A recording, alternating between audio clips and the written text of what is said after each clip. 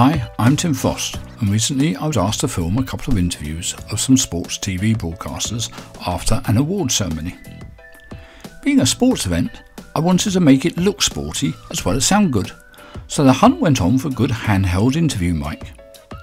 It has to be a dynamic mic for ease of use, designed for voice or vocal work, and with a cardioid response to cut down on background noise.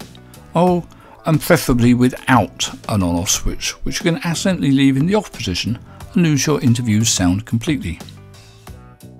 Even sticking to the big brands, there's a nice choice in the sub $100 level from the likes of Shure, AKG, Electro Voice and Sennheiser, as they all see this as an important entry-level product area. I went for the Shure SM48, which is a little down market from the SM58, which what Shure says is the most popular vocal mic in the world, but as this is for speech rather than singing, it'll do the trick. Having got the mic with a decent length and good quality cable, I wanted to go for that sports interview look with the windshield and the station ident on the mic. The easier part was getting the foam windshield, although you do need one with a large enough diameter hole to go over the metal windshield. On a mic with a good large metal windshield like this, the only real need for additional foam is for outdoors to cut out the effects of wind against the mic.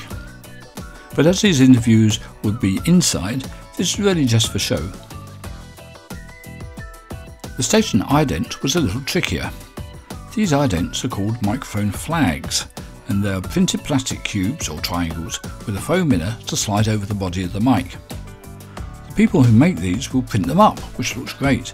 The only problem is that it costs around $150 to set the print up, which is okay if you're a radio or TV station buying dozens of them, but out of the question for just one.